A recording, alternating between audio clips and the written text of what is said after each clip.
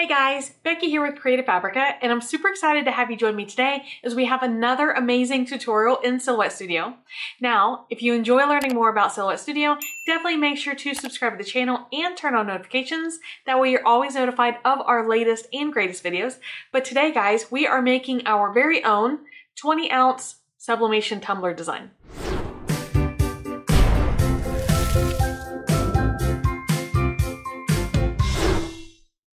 Alright guys, so here we are in Silhouette Studio. It is my favorite software for sublimation and for designing, so this works out really well for today's video tutorial, okay? Because what we're going to do is I'm going to show you how to create your own sublimation tumbler design.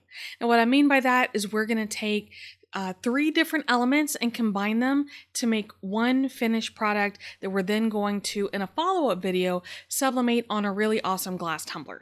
So hopefully you guys enjoy it. I think it's a good introduction to designing. So let's go ahead and jump in. Now, what we want to do is go ahead and bring in the elements that we're going to work with. So we can go to File and Merge, and that will bring them into our existing designing area here.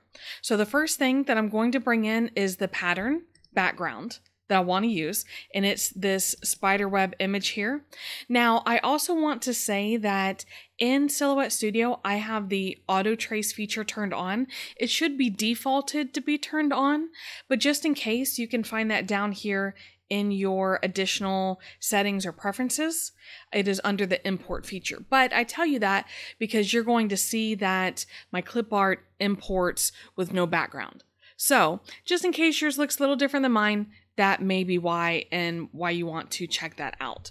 But see on this image here how I have the red cut lines? What that means is that Silhouette Studio has already auto-traced this and deleted the background, okay? So what that means is I'm actually going to change that outline to black. I can actually change it to transparent, but because I'm making this a little thinner, then I actually want to thicken up these lines a little bit, and creating a black line is going to do that for me too. So let's go ahead, and it's a rather large design. You may see that when you're working with large design elements that your software lags a little bit.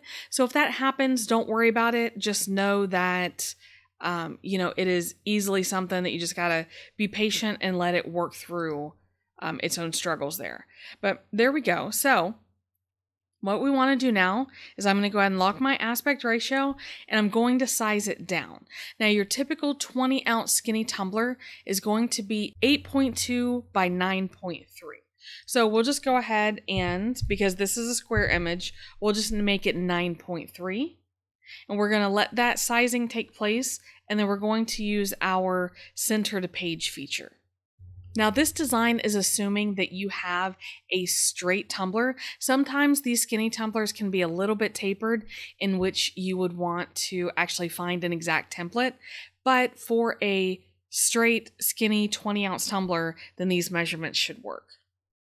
So I just want to show you the difference. If I change it to a transparent line, it will still be a nice little spider web. And if that's what you want, that's fine. I just know that I want mine a little bit darker. So I'm going to thicken it up, and then I'm actually going to change my line thickness to 0.5. That way it'll be thick, but not as thick as what you're seeing in the initial preview. There we go. Okay, now the next thing I want to do is I'm just going to go ahead and create my template by drawing a rectangle. And so on my rectangle, I'm going to unlock my aspect ratio and type in those measurements that we talked about. So I want it to be 8.2 inches tall and 9.3 inches wide. There we go. Now I'm going to center that to page also, because what I'm going to do is grab both of these. I'm going to open my modify panel and choose crop. And that's going to size that spiderweb design down to exactly fit the size of that template. It just makes it easier when you know the exact size that you're working with. That way you're not trying to trim this down later down the road. Now once that's done, you can just go ahead and group it together, because sometimes when you crop, some of these outlying pieces will go ahead and separate out. So now let's go ahead and bring in the main design that we're going to put on this tumbler. Now that we have the background, I'm going to use this Halloween design, of course, because I have a spider web background. And again, do you see the red cut lines around the outside? That's just where that auto trace feature kicks in. So I'm going to change those to transparent. And I have already measured my tumbler, and I know that the maximum size width-wise that I want this design is going to be 4 inches. So I'm just going to lock my aspect ratio and change that to 4 inches, and once again, center to page. Now, you can actually print it just like this and it would be fine, but I like to have a little separation from my background. So the next thing I'm going to bring in is a bleach effect. Now, you're not going to get the full bleach effect in this type of design because I'm putting a white design onto a white, basically a white background. So all you're going to see is a little bit of separation around the design where the spider webs interact. But there we go. That is our bleach effect. You can see the red outlines there. So let's go ahead and once again change that to transparent. And what I'm going to do, because obviously the size of my bleach effect is going to need to be a little larger because it accounts for all these little outlying pieces. So let's start with 5 inches. And once again, we will center to page. And you can see how that doesn't quite cover up my entire design. So what I'm going to do is just make it a little larger. And I want it to at least mostly cover up the design that we're working with. So I'm going to drag it into place. And then we're going to use our send backwards. And you see what I mean? Like you can't really see all the definition around the bleach design. It's just going to give us that, instead of just a white circle, it's going to give us a white element behind our design so that it pops more. Okay, so did that make sense? You see what I'm talking about with the design? It's just a little bit more definition than what you would get having all of the spiderweb design out there. Okay, but I really like the bleach effect because it's not a stark circle or a stark border around our design.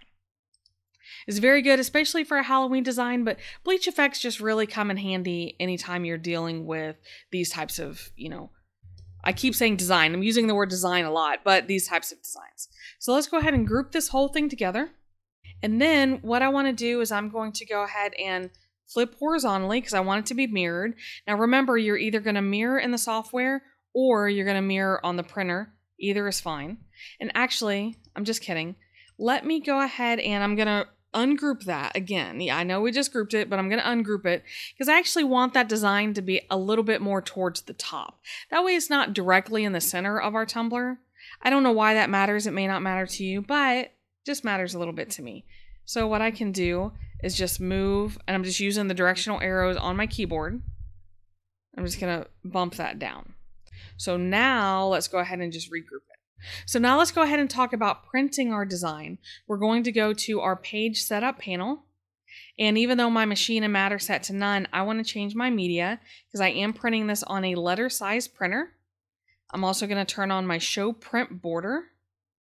And in my transform panel, I'm just going to rotate this 90 degrees.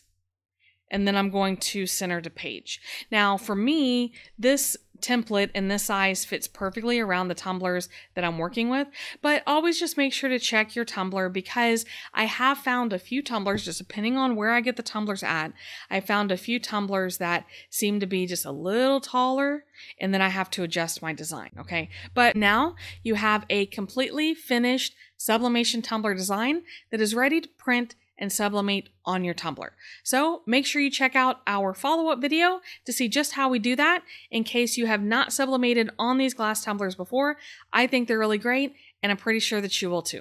So let's go ahead and wrap it up. So guys, how did you feel about setting up our very own 20-ounce skinny tumbler sublimation design? Now I know that we combined a few elements that were pre-made, but guys, that's okay. There's nothing wrong with that. And if you're so inspired, in time, you will learn to create your own elements and truly start creating designs from scratch. But we all start somewhere, so hopefully you learned a few new things in the video. Now, if you have any questions or comments, definitely make sure you leave those down below. I love to hear from you guys. I love to help you any way I can. And make sure to subscribe to the channel, turn on notifications, maybe share with a crafty friend.